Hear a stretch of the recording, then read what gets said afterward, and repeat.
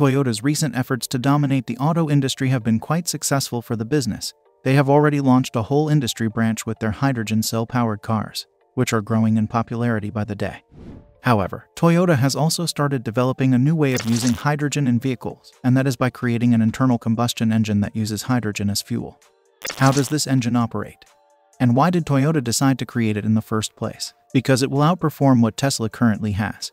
Join us as we take a look at Toyota's revolutionary hydrogen engine, which stunned the entire automotive industry. But before that, please like, subscribe, and click the bell button for the latest Elon Musk news. Now let's get started.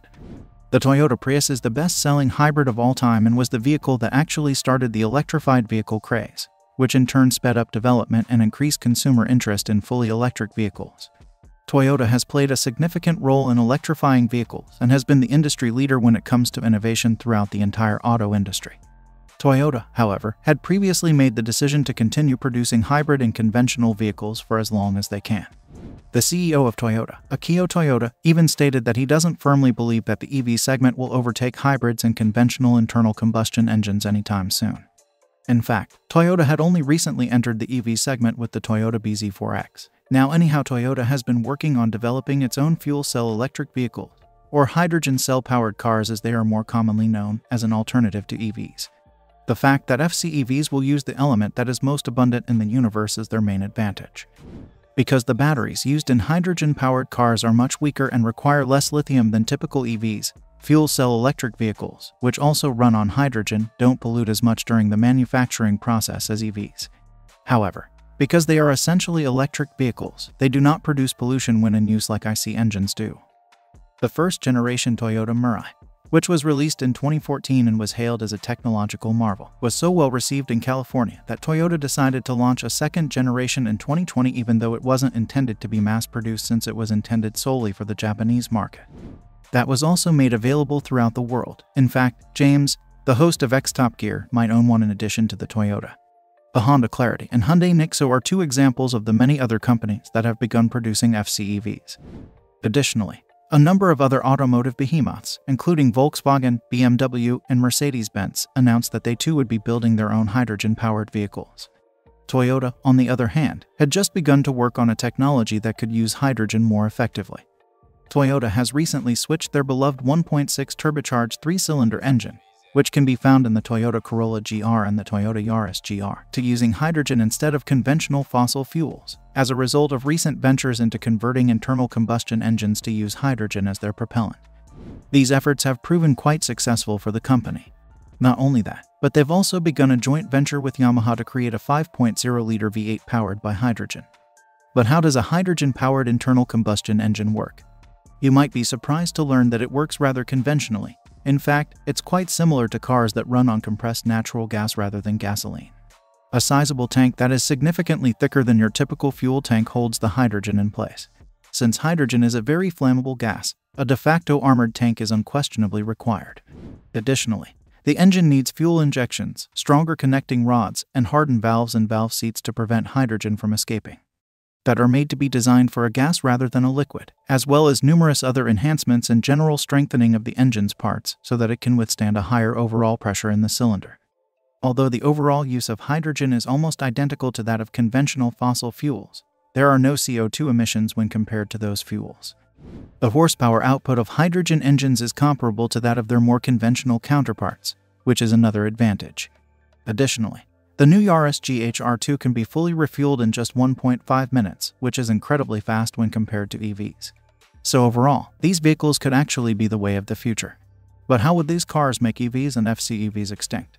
Well, to start with, these vehicles are much more practical than EVs and FCEVs because they have a longer range and refuel much more quickly.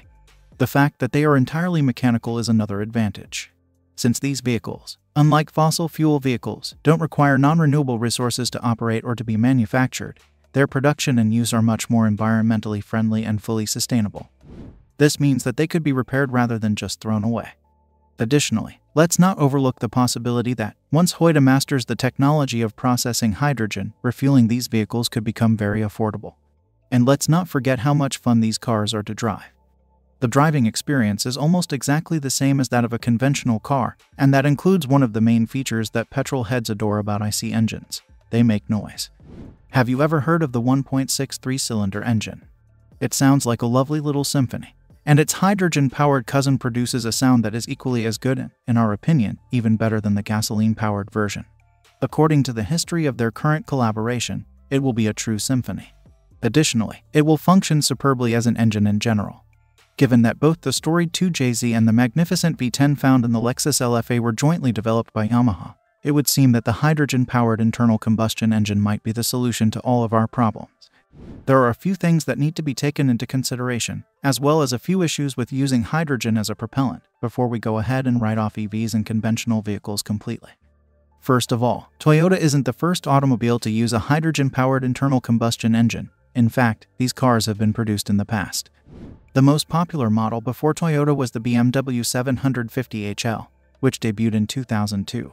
Later, in 2005, the company unveiled the Hydrogen 7. Both of these vehicles had a host of issues that are still present in internal combustion engines powered by hydrogen. First of all, hydrogen is extremely flammable and, in some cases, explosive, which makes it a huge safety hazard. It is very difficult to process and even more difficult to store, and even though there are no CO2 emissions, the high combustion temperatures emit enormous amounts of nitrous oxide, another pollutant. This can be reduced by doubling the amount of air required for complete combustion, but this renders the vehicle much weaker than its gasoline-powered counterpart. Because of the highly complex method of processing and storing hydrogen, it is currently more expensive than gasoline and diesel. The current technology makes these cars significantly less efficient. Finally, the manufacturing process is at least 1.5 times more expensive than producing a conventional internal combustion engine because of the hydrogen. Even though we'd like to see vehicles like the Toyota Yaris GR2 flood the market as soon as possible, it's not likely to happen anytime soon due to technological limitations. However, we do believe that the further development of this idea could eventually lead to the production of hydrogen-powered internal combustion engines that are significantly more efficient and emit significantly less nitrous oxide.